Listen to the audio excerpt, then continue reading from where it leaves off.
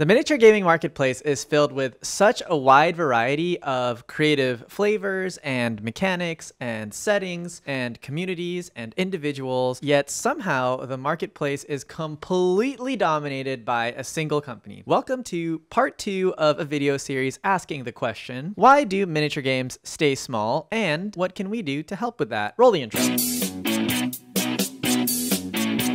Welcome to Corner Case. You're in the hobby corner. I'm your host, your smooth on-ramp to fun, your best friend, Deck. Today we ask, why do miniature games stay small? This is an absolutely huge discussion. This is part 2 of a video series. By no means are we finding a definitive answer. We hope that by exploring these topics with the community, we're able to spark some inspiration, some solutions that we can all do to create a more sustainable economy of miniature games, a more level playing field. And we think now is a great time to do that given the new technological developments and just the overall landscape of product. In today's episode, we're going to be talking a little bit about search engine optimization, SEO, but in the previous episode, we talked about models. So if you'd like to see that episode, link below. Please check it out after this video. We beg you, anything to help us with our retention, please. In regards to SEO, it's a pretty difficult topic to discuss. We're going to try and analyze some examples. I just want to be upfront here that any critique is not meant maliciously. It's meant constructively, nothing personal. We do it out of love. And with that, anyone in the comments, please try to keep it positive, do it out of love. We ultimately want to mine good insights from these discussions. In the previous episode, we read a comment from Zombie Monkey 7, who bought a Malifaux box, specifically the Dirty Work box, and assembled, painted, and wanted to see what other people had posted of those models that they bought. Pretty common. Buy a box of Space Marines and you paint a couple or you paint one and you want to post it up and be a part of the group. What Zombie Monkey 7 found was that after they had posted to Twitter and Reddit, they could not find other examples of painted work of the same models, except for a few. So the experience there was that Zombie Monkey 7 felt like it made the game feel a lot smaller because the online footprint was visibly smaller given their algorithm, which should have been optimized for minis already, given their search history, I'm assuming. So there's a lot to unpack in regards to this experience, but I think talking about this specific experience is already pretty productive for us to try and mine some insights. Let's take a look. First, the Dirty Work box is very specifically an Explorer Society box. So Explorer Society is a new faction in Malifaux for as of 3rd edition. It was not present in 2nd edition. If you look at the packaging design of this specific box, and this is true of any Malifaux box right now, the number one information you see is the illustration of the models contained within, but it's like a concept artwork, a strictly illustration artwork. Then there is the faction information, which is in the form of the color plus logo marking. After that, next in the hierarchy is the words Dirty Work, which is the thematic name for the box. And then below that, finally, are the keywords associated with the models. And for those of you following along who don't necessarily play Malifaux, the keyword system is a system they use to communicate model compatibility. So they're basically your sectorial for Infinity or your sub-faction. If your big faction is Arcanists, your sub-faction would be Master Rasputina is December keyword, but some of her models may have multiple keywords like MNSU or Forgotten. Those aren't real, but you know what I mean. Models have keywords that associate them to different sub-factions. Only when you swing around to the back of the box that you see the actual names of the models.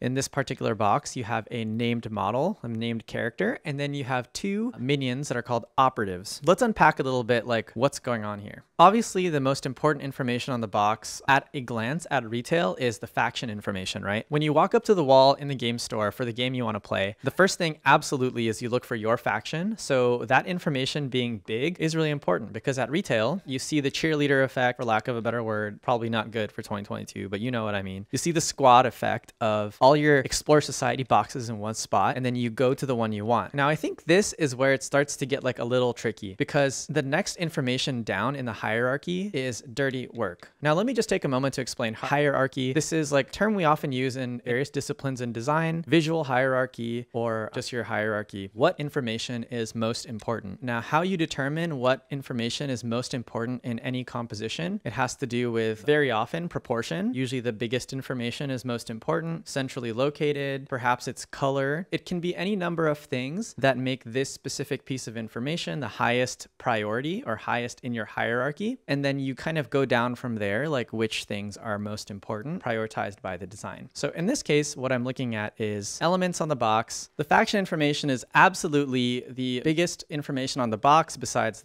obviously the game Malifaux, and then the keywords after. Even if you're just looking in the store for the box that you need, the first thing you're going to see really is Dirty Work. That's kind of like a thematic name, and I think that name tells me that the team at Weird is really prioritizing kind of like a branded and narrative experience of this game, which I think is absolutely important. Absolutely important. If we're specifically having a conversation only thinking about search, then I would say that that's probably like a suboptimal piece of information to place that prominently on the box. I think in terms of visual priority, that shouldn't have as high of a priority as something that is more searchable, especially once you start to go online and search for these words as well. Malifaux, Dirty Work, you basically can't search it without placing Malifaux in as a prefix. So Dirty Work by itself isn't anything that's like particularly ownable. And what it does too is it adds another thing that people can Google. When I'm Googling for this box set, what am I looking for? Am I Googling Malifaux Dirty Work? Am I Googling Dirty Work? Am I Googling Malifaux Dua? Malifaux Syndicate? Dua by itself, Syndicate by itself, Operatives, Corvus Rook. There's any number of things that you can Google, but how many of those things were like actually unique to Malifaux? And I think that's really the tough part. And to be fair, I never thought about this topic in this amount of detail until I saw this comment from Zombie Monkey 7. So I'm not faulting anyone at Weird for not thinking this way. This is just a thought exercise and a discussion that we're having now. And once you start to compare, and I'm sorry, but I'm gonna have to drop the F-bomb. We don't like to do it on this channel. Now in 40K, if you look at a box of Primaris intercessors, look at the hierarchy of information on the box. The Warhammer logo is actually pretty small. The Space Marines faction name is pretty small. The actual visual priority is going to what the models look like and the name Primaris Intercessors. So I think that sets like a pretty strong expectation to the user of what they should be Googling later. So they just Google Primaris Intercessors. And on top of that, at least product in my industry, when you want to name product, even if you want to name colors sometimes, you would go through legal to make sure that those names are not taken by anyone else. So I assume that you can see the way GW runs their house. You know that they have an aggressive legal team. They have in the past pursued lawsuits, etc. They're very, very diligent about creating names for all of their properties, names for absolutely everything. I can guarantee you that they searched these names beforehand, ran it through the legal filter, and on top of that, ran it through the marketing filter to make sure that not only were the names memorable, easy for people to pronounce and say, but also like that other brands aren't using this name, that they're absolutely the only ones within the space that are using the name, and maximizing the chances that if you only use one word from what they've told you on the box, that you'll probably find what you're looking for. Any one of these words on the top of the box, Warhammer, Primaris, Intercessor, Space Marine, you Google any single one of those and you're pretty close to finding a Primaris Intercessor. That's something that GW does absolutely phenomenally well. Again, I apologize for dropping the F-bomb, but 40K is absolutely ahead of the game in terms of that. If we compare that to what we're seeing on the Malifaux side, unfortunately, and this is out of love, a lot of the words on the box are pretty hard to Google. Dua by itself, Syndicate by itself, Dirty Work by itself, Operatives by itself. The only things that you can really Google and get what you want, Corvus Rook, the name of the character, Malifaux, and you have to, I think, plan for the chance that people might buy into Malifaux not exactly the way you're supposed to. In Malifaux, you definitely can't play a game without a master. You at least need a master model. So you're probably starting with a core box. But let's say that someone didn't get that assisted sale at the store or online and they just bought a box because it looked cool. What if they bought Dirty Work because they thought it looked cool, you know, with no intention of playing, and then they found out later they need a master model? Well, then you have an uncomfortable moment, you know. And I bring this up because that's another option for Googling. You know, you could Google English Ivan crew, you know, and you probably see your operatives, but people might not know that. I think we've gleaned a lot of insights just from comparing what GW is doing on their packaging compared to what's going on the Malifaux side. I'm not going to go into specifics about anything in Infinity, but it's not that much better. The next thing in regards to naming is actually equity. Space Marine is something that GW has equity in. Absolutely, if you Google Space Marine, you're going to get it. And over time, I have no doubt that Primaris,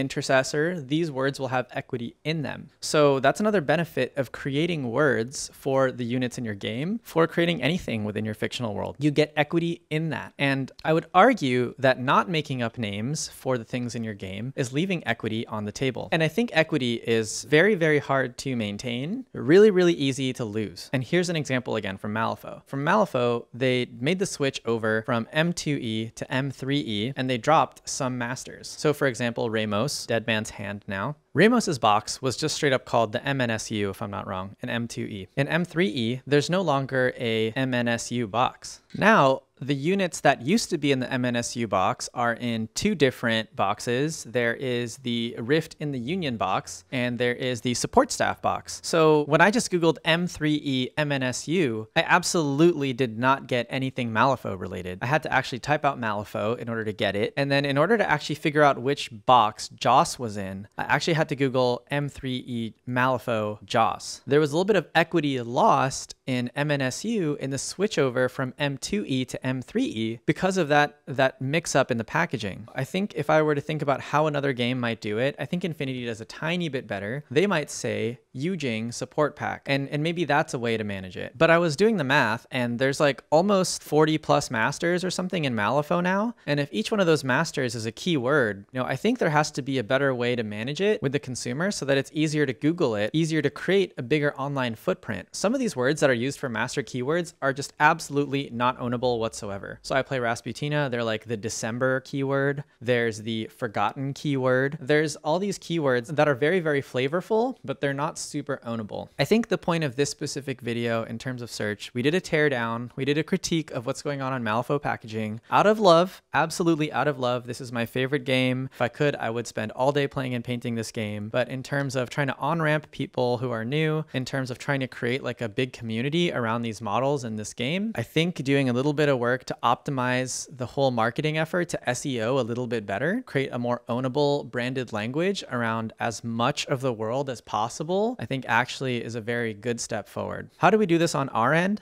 I think what we do is we start to establish precedences that kind of encourage better behaviors. So for example, maybe when we post images of our completed works, not only do we post them in groups or in social that is visible, searchable by Google. Instagram isn't always like the first thing Google is going to look at when you Google image search. You could hashtag more specifically. Malifaux, either we build up equity in M3E, we hashtag it more, or we build up equity in Malifaux by hashtagging that more. If we're talking about masters in Malifaux, maybe we actually use the master name, Rasputina crew. If we talk about anything in Infinity, we have to actually name the unit. Again, orc troops. You just have to name the unit so that there is some equity in that online. That way it's searchable. We just have to be deliberate on our end, building up the content that is properly tagged so that when new users come in, new hobbyists come in, they have an easier time searching that backlog of work. It's like the best thing that I can think of as a solution to this specific issue that we as a community can do together. But if you guys have any other solutions, please post them down below. And I'm not a marketing guy, I'm a product guy. So I'm not the best at talking about marketing. If any of you guys are, definitely absolutely please share with the group, because this channel is about educating ourselves together so that we're not just subject to the ebb and flow of honestly our hobby that is a consumer hobby. We are responsible for our own fun, and we are able to take action to make a more sustainable hobby community together. There will probably be more videos about this topic in the future. Of course, always nuanced. You're in the hobby corner when we're nuanced. Not the next one. I think I'm going to build up a little bit more to discuss for next time, but absolutely love